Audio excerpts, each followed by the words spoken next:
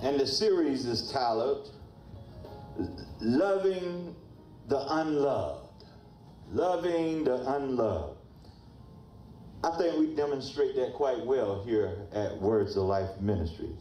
Amen. Loving the unloved. Hallelujah. The lesson is 1.3, titled of the Christian education lesson is Water from the Well. The lesson big ideal is I will show mercy and share God's love with those who have made life-altering mistakes.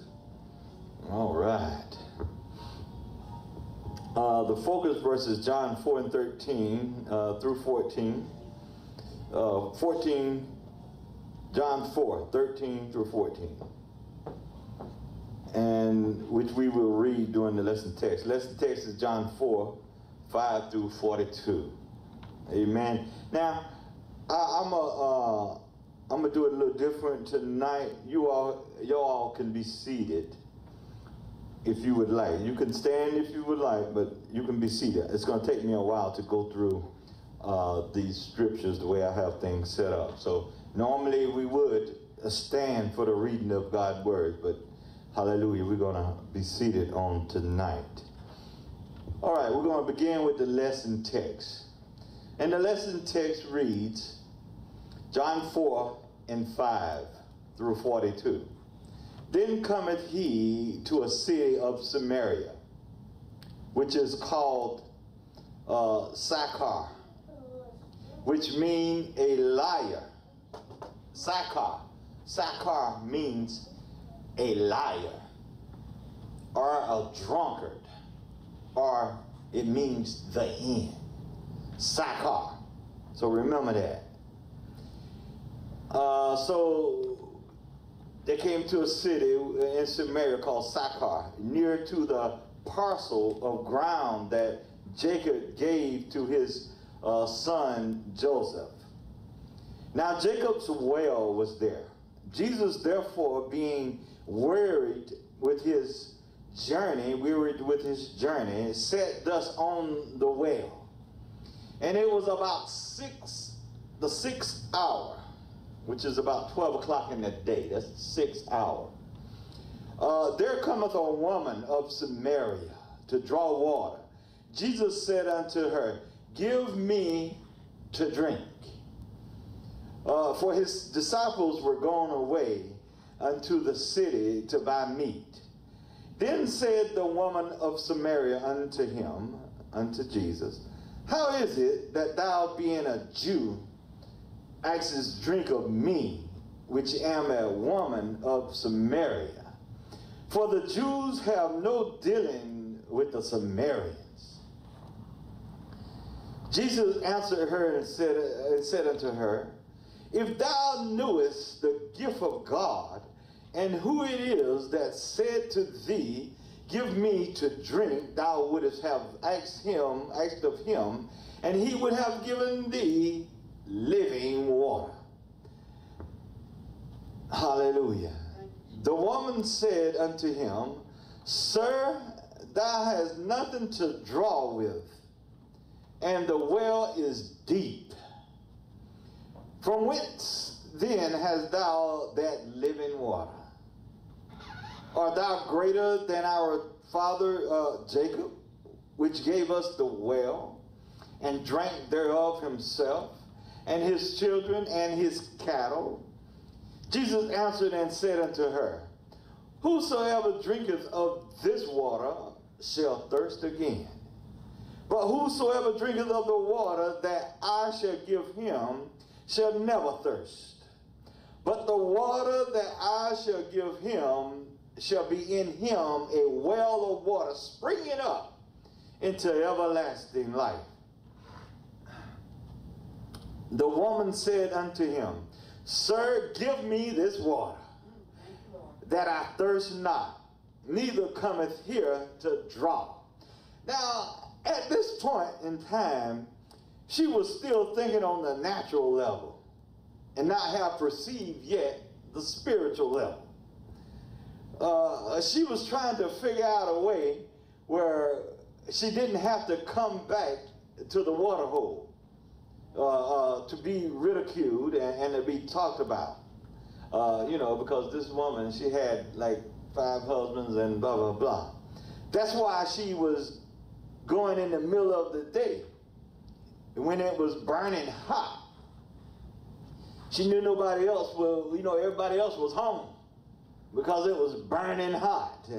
She was trying to figure out a way where she could stay in the house and do her own thing. You know, if she ain't had to come draw no water. You know, just like some of us on today, always trying to figure out a way how to get more out of Jesus, but put less in. Yeah, we do it. We try to figure out how to get more out of Jesus, but put less in. We go on with verse 16. It says, Jesus said unto her, Go, call thy husband, and cometh here. And come here. He told her to go get her husband, and then come here. The woman answered and said, I have no husband. Jesus said unto her, Thou hast well said, I have no husband. For thou hast had 5 husbands, and he whom thou now hast is not thy husband. In that saidest thou truly. The woman said unto him, Sir, I perceive that thou art a prophet. Our fathers worshipped you see how she went from being a prophet, talking about no husband, and talking about getting some water, give me this water. Now she's talking about, our father worship in this mountain, and ye say that in Jerusalem is the place where men ought to worship. Jesus ain't said nothing about that. It's to be noted now, she perceived that Jesus is a prophet. Now she want to get all spiritual on him and go to talking about some worshiping. Now beforehand, she wasn't talking nothing about wasn't talking nothing spiritual. All of a sudden, she perceived that he's a prophet. Verse 21 said, Jesus said unto her, Woman, believe me, the hour cometh when ye shall neither in this mountain nor yet at Jerusalem worship the Father. Ye worship ye know not what. We know what we worship, for salvation is unto the Jews. Jesus was basically told this woman that, and you don't know what you're talking about. You all shaked up and talking about some worshiping God. He was like, you don't know what you're talking about. Jesus said, let me tell you about something. Worshiping God, that's for the Jews. He was like, and even what I'm talking about, the Jews are confused about. But verse 23 goes on to say, But the hour cometh, and now is, when the true worshipers shall worship the Father in spirit and in truth. For the Father seeketh such to worship him. God is a spirit, and they that worship him must worship him in spirit and in truth. Jesus was saying right here, time out for all that lip service. That's what he was talking about. It's time out for all that lip service that the Jews had been doing, you know, and some of the Samaritans that was calling themselves worshiping him. He says time out for all of that lip service. It's time for some real action. Time for some real servitude. Time for some real change in your heart, in your mind, and in your soul. He says time for the true worshiper. Yeah. Verse 25 goes on to say, The woman said unto him, I know that Messiah cometh. Messiah's cometh. Jesus is called Christ, which is called Christ. When he is come, he will tell us all things. Yes, he will. Jesus said unto her, I that speak unto thee am he. Yes, Lord. And upon this came his disciples, marveling that he talked with the woman. Yet no man said, Why speakest thou? Or why talkest thou with her? The woman then left her water pot and went her way into the city and said to the men. Now right here, this is what Jesus will cause you to do, is leave your water pot. When you have an encounter with Jesus, he will cause you to change the trajectory of your life. You will begin to prioritize the spiritual things over the natural things. She just forgot about where she came out there to get some water. She left that water pot at the well. Forgot all about it. Only thing was on her mind was Jesus. That's the way we ought to get. Jesus on the main line. Jesus on our mind. As the older people used to say, when you see me coming, I got Jesus on my mind. Amen. Verse 29 goes on to say, come see a man. That's what she was telling them. Which told me all things that ever I did. Is not this the Christ? Then they went out of the city and came unto him. In the meanwhile, his disciples prayed him, saying, Master, eat.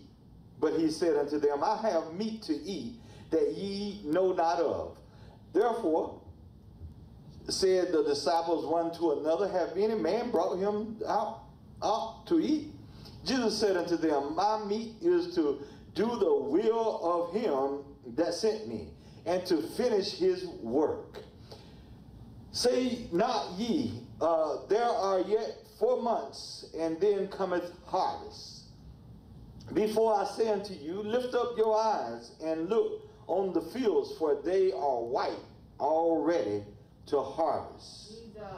And he that reapeth receive wages, and gather fruit unto life eternal, that both he that soweth and he that reapeth may rejoice together. Oh, that's some good stuff there. And herein is that saying true, one soweth and another reapeth. I sent you to reap that whereon ye bestowed no labor. Other men labored, and ye are entered into their labors. Now right here, you know what the sad thing is about this? Is that some of us is not a sower, and some of us is not a reaper, and some of us is not even a laborer. That's what I say. Some of us is just standing on the shoreline, scared to stick our feet into the water. Don't even talk about jumping into the deep. My God. Not even talk about it. We just standing on the shoreline. We're not doing anything. My God, let us read on. Verse 39 says, and many of the Samaritans of the city believed on him for the saying of the woman, which testified, he told me all things that ever I did. So when the Samaritans were coming to him, they besought him that he would tarry with them, and he abide there 2 days. And many more believed because of his own word. And said unto the woman, now we believe, not because of thou saying, for we have heard him ourselves, and know that this is indeed the Christ, the Savior of the world. Hallelujah. The truth about God is God will share living water with anyone who comes to the well. Yes. Water from the well. It is to be noted on tonight that we are speaking today from Words of Life Ministry of the Apostolic Faith, which is the place to be known to be the place where the fountain of life flows. Yeah. For every person that desires a drink of the living water. A water that if you drink, thou shalt thirst no more. And that flows from the water. That water flows from Jesus. Hallelujah. The Spirit of God, the Holy Ghost. It flows here for the people of this community here at Martinez, in Martinez, Georgia, for the state of Georgia, for the United States, and for the whole world. Hallelujah. Thank you, Jesus. Now the scripture goes on to say in verse 5, it says, then cometh he to a city of Samaria, which is called Sychar, which again I say mean a liar or a drunk or the end. It says near to the parcel of ground that Jacob gave to his son Joseph. Look where Jesus decided to park his car. In the city of the liar. In the neighborhood of the drunkard. At the driveway or in the driveway of the house at the inn. Now this inn that we're talking about, when we have, this is the inn when we have hit rock bottom. And there's no place to go but up. This place, Sychar, that was in Samaria, it's a place in life where you get so low, if somebody was to cut you on your arm, the blood would bleed upward. You're so low. That's low, ain't it? Anybody ever been that low? That's low. Ain't nothing, look, there ain't no more down you can get. Everything is upward from there. Somebody say, but Jesus came by. Yeah. Now tell me, has anybody again ever been that low? Anybody ever had any horrific or horrible things that was going on in your life that brought you to such a low place?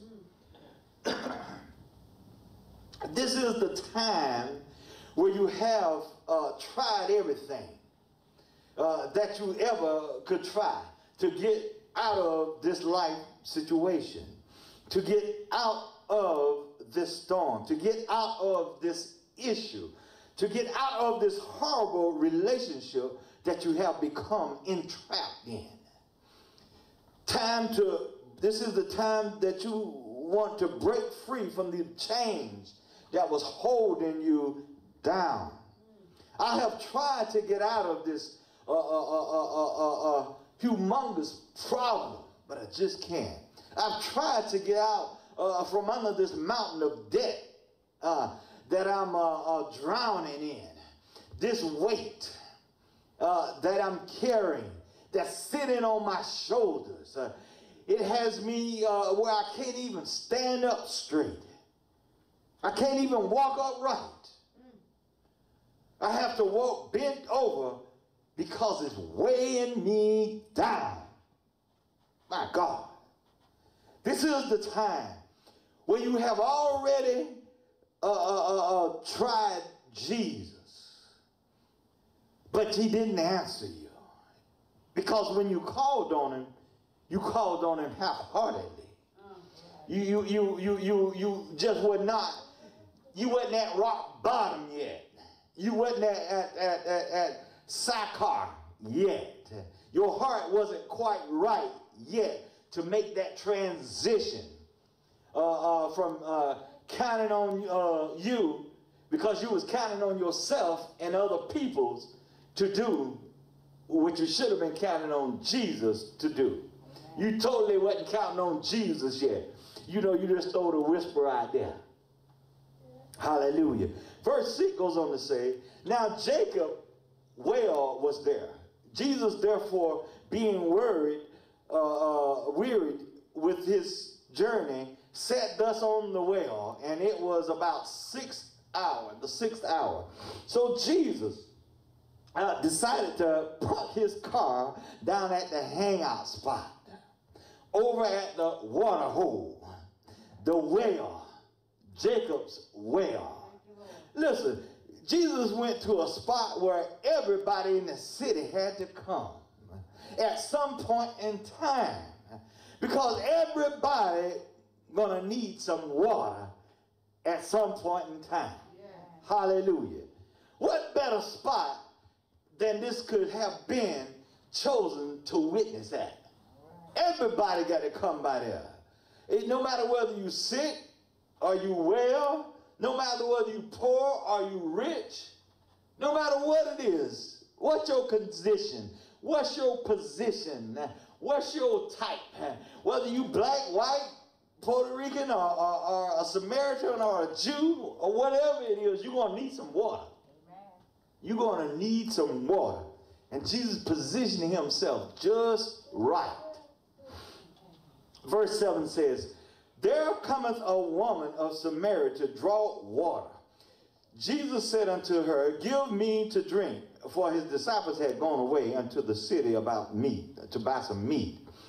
Then said the woman of Samaria unto him, how is it that thou, being a Jew, ask me to drink of me, which am a woman of Samaria? For the Jews have no dealings with the Samaritans. I can just imagine the Samaritan woman when she was saying this. She probably like this. Jesus probably standing over there, you know, Jesus, she was on one side, say this the well. Jesus was over here, she probably over here, and he's standing up, he's like, give me something to drink. And she probably like, you talking to me? Me? Are you talking to me? You know how that they do on that, I forgot the name of that movie, but they say, you talking to me? I bet she was like, you talking to me? To me? She said, you know, I know you're not talking to me. I'm a Samaritan, and plus on top of that, I'm a woman. Hallelujah.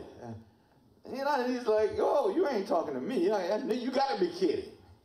So verse 10 goes on to say, Jesus answered her and said unto her, if thou knewest the gift of God, and who it is that saith to thee, give me to drink, thou wouldest have asked of him, and he would have given thee living water. Yeah.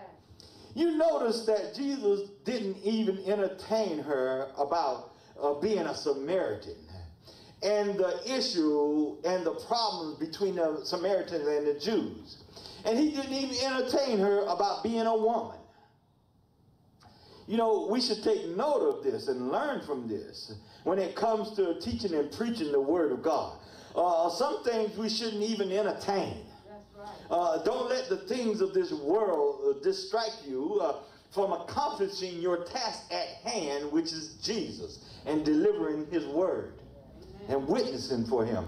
Because, see, he was like, he ain't even entertain, he ain't say nothing about it.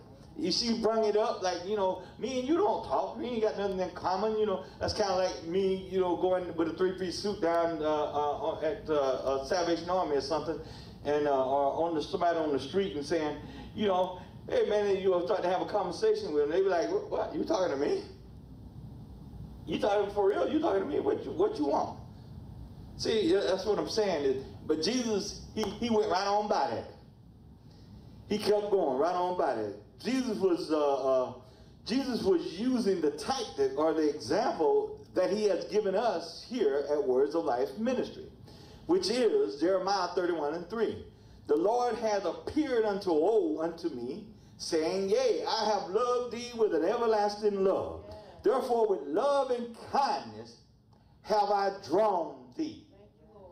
Despite her disposition, her life's disposition, Jesus was showing her love and kindness. Despite her being a Samaritan, despite her having 5 husbands, despite her shacking up with the man that she was with right now, despite her living in a neighborhood of drunkards, in the inn, or living with liars, despite her being a woman, Jesus demonstrated love and kindness unto her. Despite all of that, hallelujah, he demonstrated love and kindness. Jesus said, if thou knewest the gift of God, now the one would have to ask the question, what is the gift of God that Jesus is speaking about? Romans 5:15 through 17, I'm reading from the Message Bible. It says, yeah, the rescuing gift is not exactly parallel to the death-dealing sin. If one man's sin put crowds of people at the death end, abyss, separating from God, just think what God's gift poured through one man, Jesus Christ, would do. There is no comparison between the death-dealing sin and in this generation, life-giving gift. The verdict on that one, sin, was the death sentence. The verdict on the many sins that followed was the wonderful life sentence. If death got the upper hand through one man's wrongdoing, can you imagine the breathtaking recovery life makes? Absolute life in those who grasp with both hands his wildly extravagant life gift. This grand settings everything right. In other words, it sets everything right. That the one man Jesus provided, that gift that Jesus provided, sets everything right.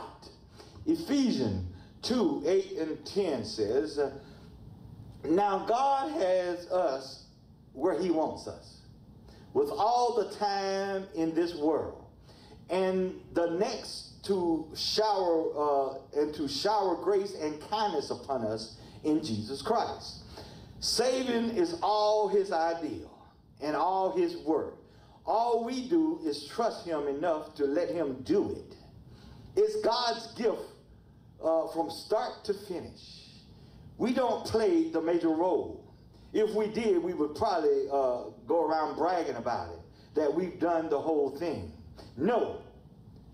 We neither nor have saved ourselves. We neither made ourselves or saved ourselves.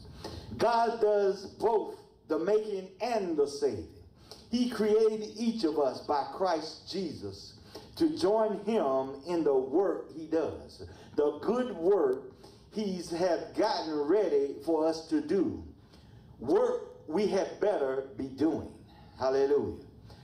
So to sum this up, the gift of God is salvation. And salvation is eternal life. Thank you, Lord. That's what it's all saying. The gift of God is salvation, and salvation is eternal life. Verses 10 goes on to say, if thou knewest the gift of God and who it is that saith to thee, give me to drink. Well, hallelujah. What do Jesus mean when he says, who it is that said to thee, give me to drink? Well, I think that question needs to be answered. Who is it that is asking her, give me to drink? Who is Jesus? What a question to be answered. Who is Jesus? Who is Jesus? First lady going to help me out a little bit this afternoon. Who is Jesus? He is El Shaddai, Lord God Almighty. Yes. El Elyon, the Most High God. Eldonai, Lord Master, Yahweh, Lord Jehovah. Jehovah Nisi, the Lord is my banner.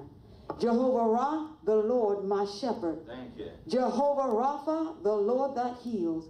Jehovah Shammah, the Lord is there. Jehovah Sikkenu, the Lord our righteousness. Jehovah Mesikim, the Lord who sanctifies you. El Olam, the everlasting God. Elohim, he is God. Quana, he's a jealous God. Jehovah Jireh, the Lord will provide.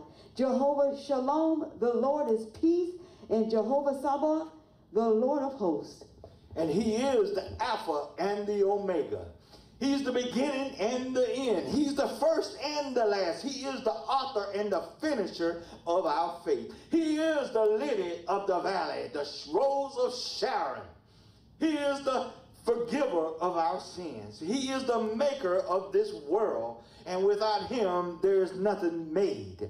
He is the Messiah, the Savior of this world and of every world. He is the great Redeemer.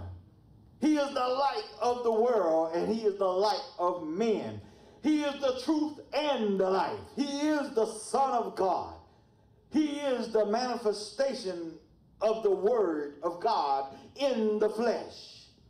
He is the great I am. Hallelujah. He is Elohim. He is God. And if I could talk forever, I could never say enough about how great he is. He is God, the great I am. This is who Jesus was trying to tell her that she's talking to. Oh, yeah.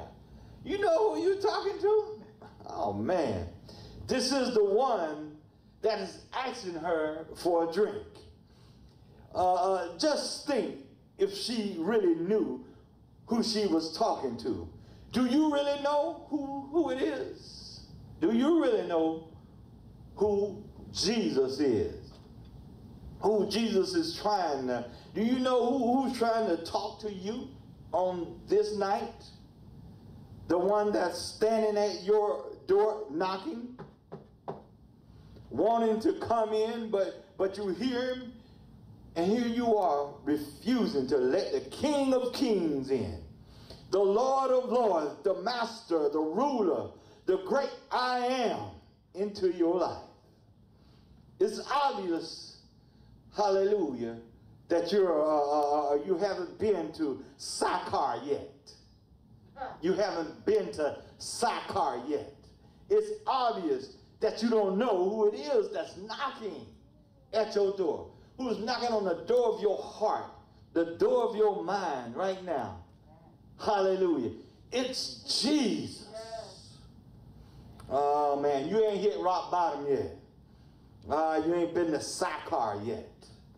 Verse 10 goes on to say, Jesus answered and said unto her, if thou knowest the gift of God, and who it was that said unto thee, give me to drink, thou wouldst have asked him, and he would have given thee living water. The verse said that thou would have asked him, and he would have given thee living water.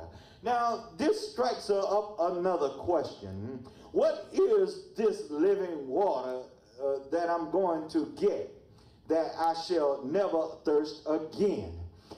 If I ask of Jesus to drink, if I ask of Jesus the gift of the living water, my God.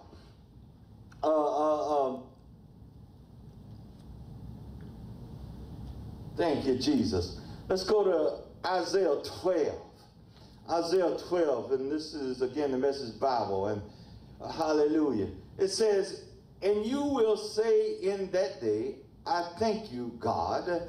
You were angry, but your anger wasn't forever. You withdrew your anger and moved in and comfort me. Yes, indeed, God is my salvation. I trust. I wouldn't be afraid. God, yes, God is my strength and my song. Best of all, my salvation. Joyfully, you will pull up. You'll pull up buckets of water. Yes. It says, joyfully, you will pull up buckets of water from the well of salvation. The well of salvation. And as you do it, you will say, give thanks to God. Call out his name. What is his name? Jesus. Ask him anything. Shout to the nations. Tell them what he's done. Spread the news of his great reputation. See, that's what the Samaritan woman was doing. He reached and touched her with that salvation, and she went running, telling everybody about Jesus. 5 and 6 says, sing praises and songs to God.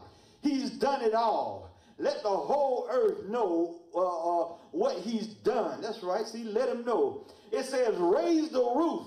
Now, how many of y'all used to be back in the club when they used to sing that song? When there wasn't a song, I don't guess. But they used to be hollering, raise the roof. But they'll put some more stuff in it. We ain't going to say all that.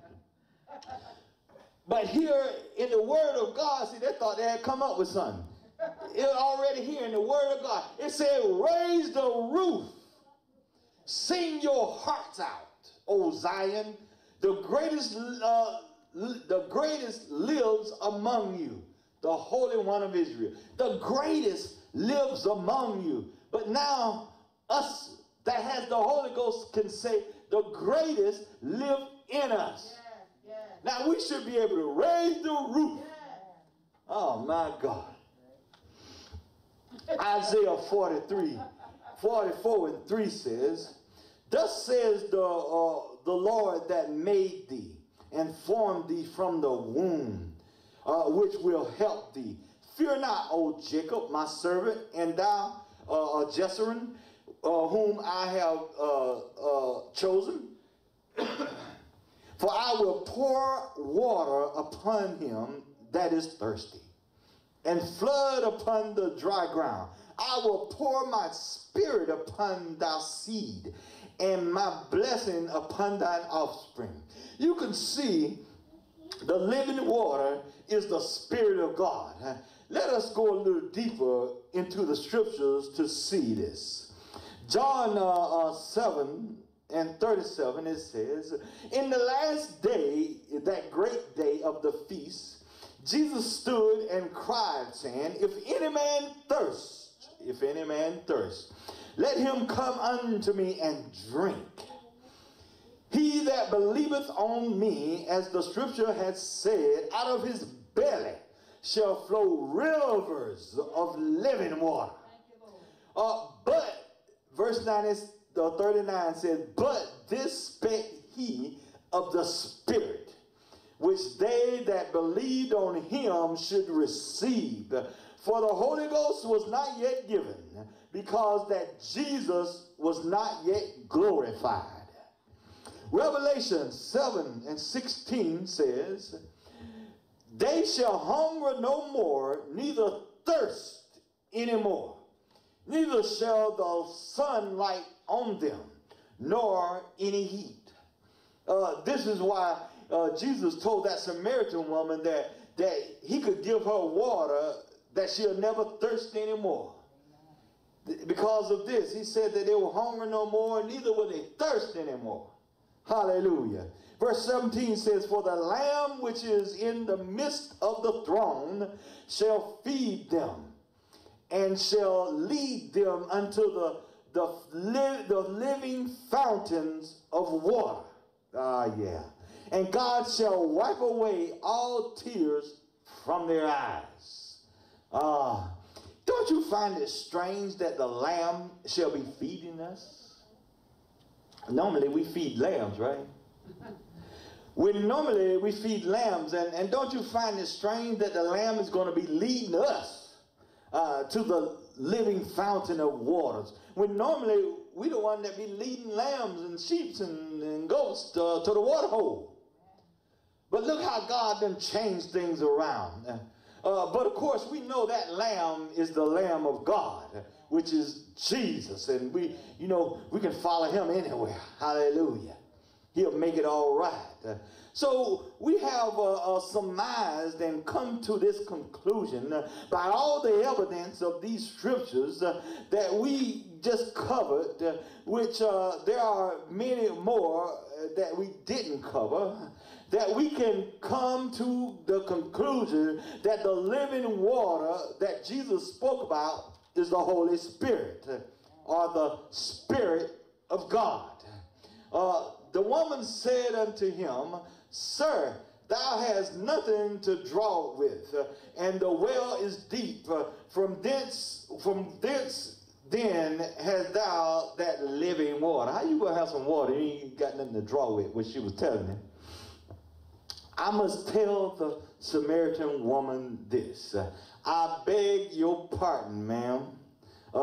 Jesus do have something to draw with. And that something is love and kindness. He says, by love and kindness have I drawn thee. Because that's what he was drawing her with. Because he showed her love and kindness. Hallelujah. You see, it's by the goodness of God and his mercy and grace and his love and kindness that he have drawn you. But what he needs is a clean bucket or pail to put that living water in. The bucket is your heart, your soul. Hallelujah. But on the way, see, before he put it in there, it need to be cleaned out. And that bucket, which is your heart, is clean out. Your heart and your soul, hallelujah, is cleaned out through repentance, forgiveness, and the remission of your sins. And Jesus will be able to pour in that living water. Hallelujah.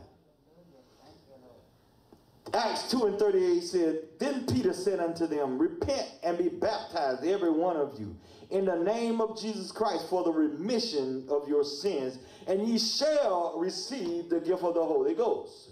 The Holy Ghost, or the Holy Spirit, as some says, is the living water of God, which is Jesus, which is God.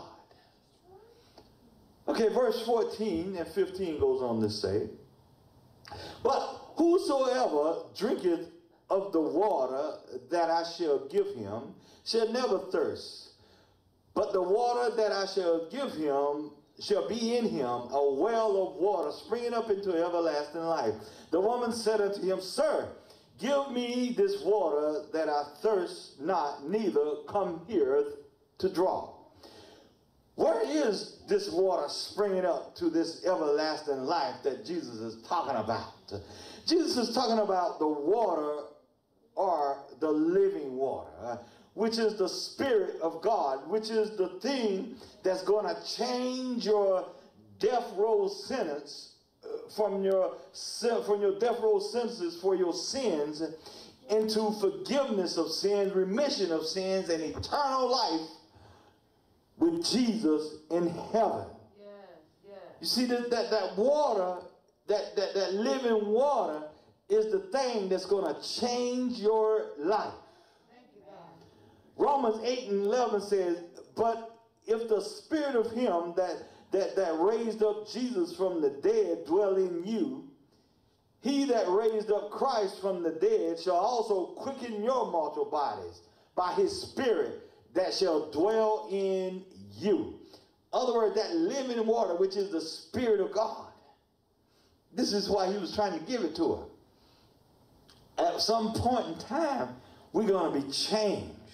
1 Corinthians 15:50 says, Now this I say, brethren, that flesh and blood cannot inherit the kingdom of God. Neither doeth corruption inherit incorruption. He says, Behold, I show you a mystery. We shall not all sleep, but we shall all be changed. See, we're going to have to be changed in order to go in heaven. Flesh and blood is not going to enter into heaven. And we're going to need that living water to make that transition. That living water. That's why we shall thirst no more. Because when we get to heaven, we ain't going to need no water. Not no water, not no H2O. We're going to need that HG, that Holy Ghost. Hallelujah. Amen. Thank you, Jesus. Hallelujah. My God. It says that in verse 52, 1 Corinthians 15, verse 52, it says, In a moment, in the twinkling of an eye, at the last trumpet, for the trumpet shall sound, and the dead shall be raised incorruptible, and we shall all be changed. We shall be changed. For the corruptible must put on incorruption, and this mortal must put on immortality. Now let us pick back up in hallelujah, in John 4 and 5. let's pick back up John 4 and 39. 4 and 39. Hallelujah. Skip down to 39. Now, I think that this verse here is one of the most important verses in this set of scriptures. Verse 39. It says, and many of the Samaritans of that city believed on him for the saying of the woman which testified, he told me all things ever I did. Now this old woman, that Samaritan woman, that was a strike number one right there against her. She was a Samaritan because the Jews considered the Samaritan to be dogs, and they treated them as such. This is why the woman asked Jesus, which was a Jew, why are you talking to me? And this is why the disciples had this bad attitude when they came back from buying that meat. They was looking at Jesus all sideways and stuff because he was talking to this Samaritan woman. You know, he ain't supposed to be talking to no Samaritan woman. Hallelujah. You see, the Jews disliked the Samaritan people so much until they wouldn't even cross their land. Normally, the Jews, if they were trying to get to the other side of Samaria, they would walk all the way around. They wouldn't even cross over their land. That's some dislike in it. That's some hatred there. Isn't it funny? I guess not ha-ha funny. But it's funny how we put so much energy and interest and effort into doing what is wrong.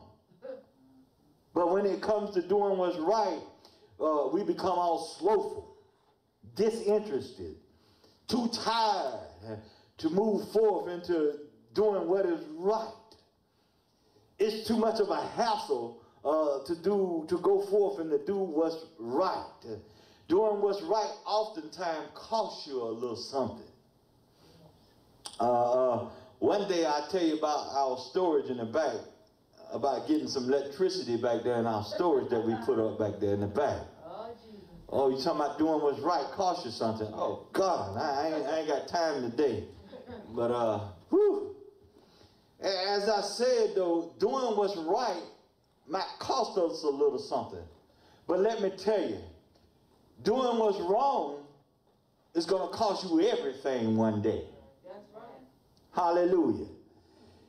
It might not be a day where you're walking on this earth, but one day doing what's wrong is going to cost you everything. Now, strike number 2 against her is that she was a woman in that Middle Eastern cultural back then with Jesus. So automatically, it meant that she wasn't really respected. So again, why are you talking to me, Jesus? Hallelujah. Strike number 3 against her is she was a woman that seemed to have gotten around quite a bit. All right. Or either she had some bad luck, as the world would put it, with relationships. Because she had 5 husbands, and the one that she with wasn't even her husband. Hallelujah. Now, strike number 4 against her is that she was, strike number 4 against her right then was that she was shacking up with somebody that wasn't even her husband while Jesus was talking to her at the well. So this Samaritan woman, with all those strikes against her, was able to testify of the goodness of Jesus and get people to follow her to Jesus. Now, what's our excuse? Tell me, are you testifying about the goodness of Jesus? Are you saying are you saying, look what Jesus has done for me? Or are you saying, look what Jesus can do for you? Or are you telling anybody at all about Jesus? Tell me, is anybody following you to Jesus? Is anybody following you to church? Verse 41 and 42, it goes on to say, and many more believed because of his word. Yes. And said unto the woman, now we believe not because of thy saying, for we have heard him ourselves, and know that this is indeed the Christ, the Savior of the world. As we come to an end here, listen, some of you may be here, may be listening online, or you may be listening online because of the faith of somebody like that Samaritan woman, the faith of the person that witnessed to you. But I'm telling you today, in other words, you hear because of their faith. I'm telling you today, like verse 42 says, for we have heard him for ourselves, being Jesus, talking about him being Jesus. It's time for you to hear Jesus for yourself. It's time for you to get your own experience with Jesus. You know, and stop riding the coattail of somebody that witnessed to you, or the coattail of your mama or your daddy or the pastor or evangelist, a sister or brother. It's time for you to hear Jesus for yourself.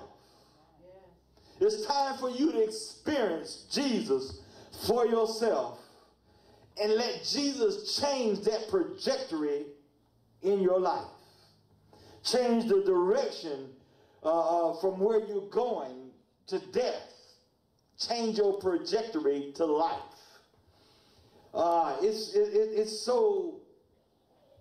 It's noted. Again, I speak. Again, I say. It's noted that we're speaking today from Words of Life Ministry of the Apostolic Faith, which is the place to be known for the fountain of life flowing for every person that desires a drink of living water on today. Water that if you drink, you shall thirst no more. And this water is flowing from Jesus Christ, the Spirit of God, the Holy Ghost. Now what I need for you to do is to come on down to Words of Life Ministry of the Apostolic Faith, 3815B Martinez Boulevard in Martinez, Georgia. And what I need for you to do is come and allow Jesus to, you know, you're that pail or that bucket is your heart, your soul, your body. Let Jesus clean you up by repenting of your sins. Hallelujah. By the remission of your sins, by asking forgiveness. And Jesus will fill you up with the living water, which is the Spirit of God, which is the Holy Ghost. Anybody volunteer today? Right here in the assembly. Anybody volunteering today that Jesus will fill you up with that living water? Call us at 706-257-3022. Hallelujah. And we'll meet you here at the building. And Jesus will fill you if you ask. He will give you the gift of that Holy Ghost. Hallelujah. This concludes our Bible study. Thank you, Jesus. Hallelujah. Hallelujah. Let's give the Lord a hand. Hallelujah. For his word. Thank you, Jesus. Thank you, Lord. Hallelujah. Thank you, Jesus, for his word.